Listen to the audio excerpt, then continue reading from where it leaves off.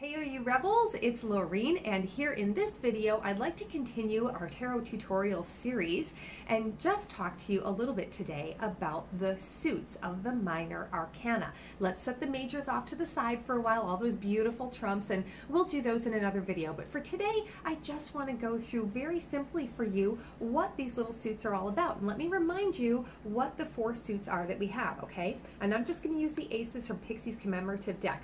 So we've got swords, wands, pentacles or coins, and cups. And in different tarot decks, these can be called different things, okay? But for purposes of this exercise, we're going to use what's shown on the Rider-Waite. So let's start with the masculine suits. We've got two masculine suits, two feminine suits, okay? This does not mean that these are suits only for men or suits only for women. We're talking about the masculine, assertive, aggressive side versus the female, more receptive side, okay? And you're going to see the differences in the suits. And you can see the differences in the hands. Let's just look at the Aces. Do you see how these are the two masculine suits, swords and wands? And they're grasping that sword and that wand, okay? Now look at the feminine suits, see how they receive, and this is how you can tell the difference, okay? Receiving the coins, receiving the cup, okay? Let's talk about what these four suits are all about, starting with our fabulous suit of swords. Masculine, very, very assertive, very, very quick suit, okay? If you think about a sword, what is a sword used for? Just think about the symbology. Let's not make this difficult. A sword can be used and many times for battle, okay? So a lot of times the sword suit is just talking about conflict. It can also be about the mental realm, about what we think. And trust me, a lot of times what we think turns into battle, doesn't it? Because not everybody agrees with us, okay? So we have a masculine suit. When you see swords show up in your readings now, I want you to think, this is what I'm thinking, or what's going on in my thoughts, or what might be causing a conflict, okay?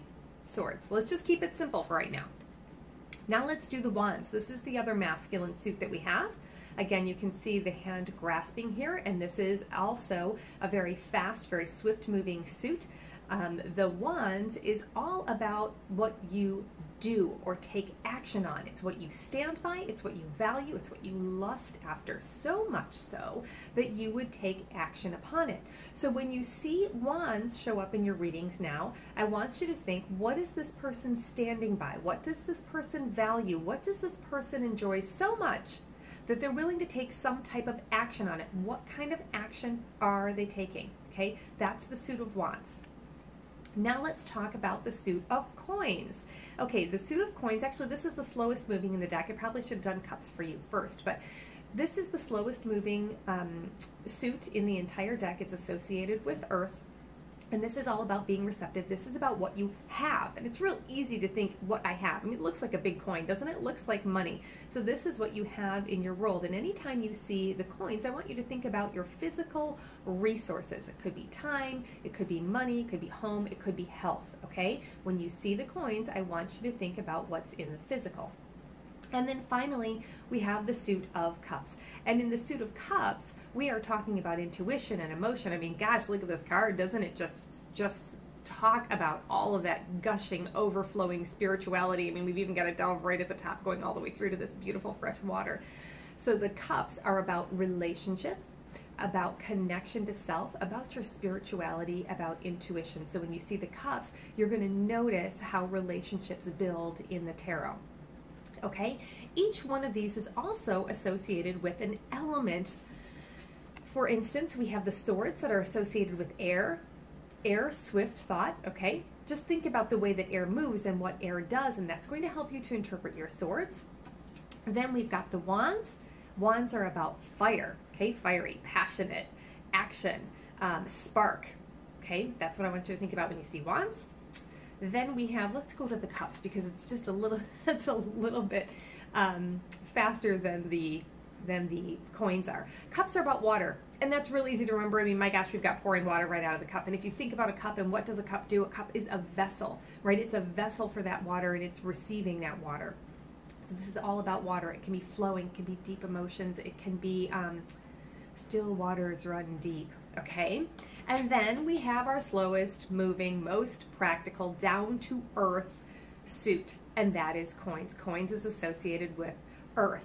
So when you see the coins, I want you to think about the way that earth might move, okay? It's very slow.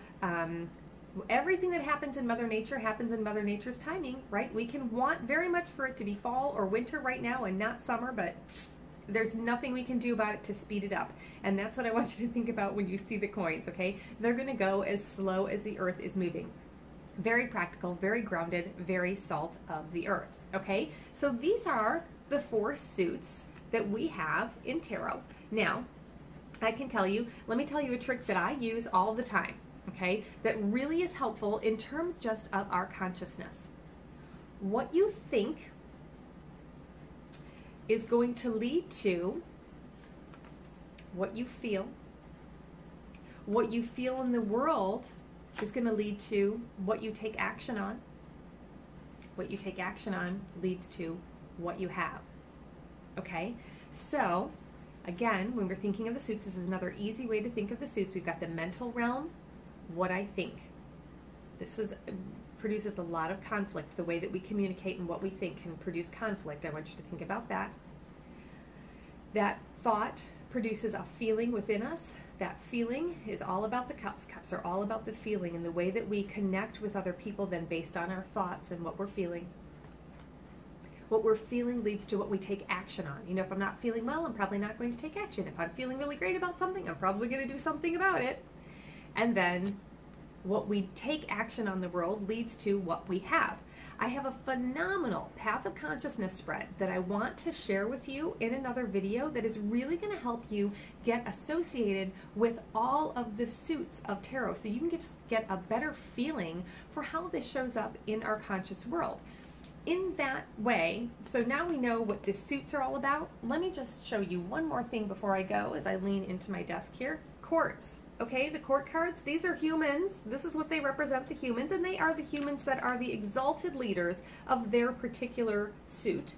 Okay, so this is the exalted leader, the King of Pentacles, the King of Earth. How fast do you think he moves? Very calculating, very, very slow, right? But the courts come to give us advice. So I want you to think about them in that way. And then we have the majors, and the majors are all about the spiritual archetypes in life. So when you see the majors, I want you to think, well, what am I learning? What do I have to gain from this that I'm kind of adding to my soul's toolkit long term, okay?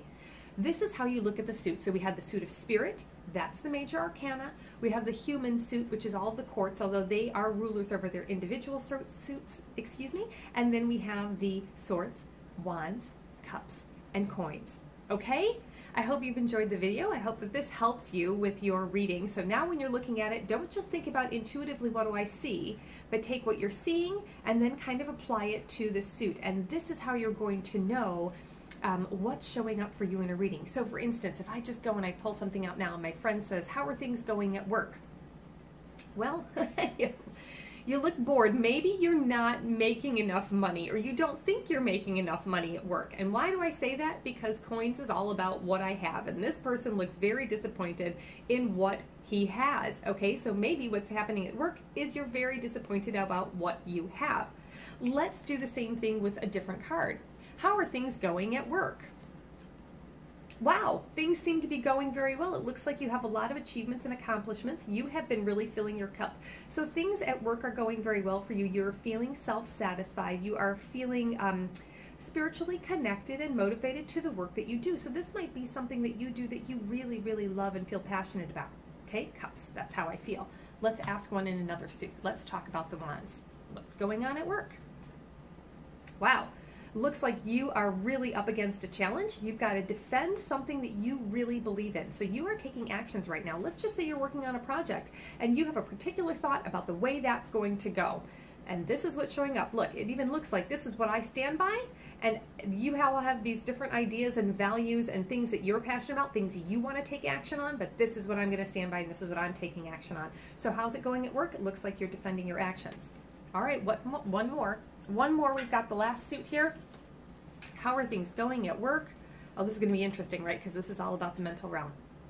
Well, you seem to be keeping yourself in a place where your thoughts are overwhelming you, where you are unable to see a way out of the situation at work. But really, this is just something that are thoughts in your head. These are just thoughts. They're not really, she's not actually bound by those thoughts, is she? Loosely bound here.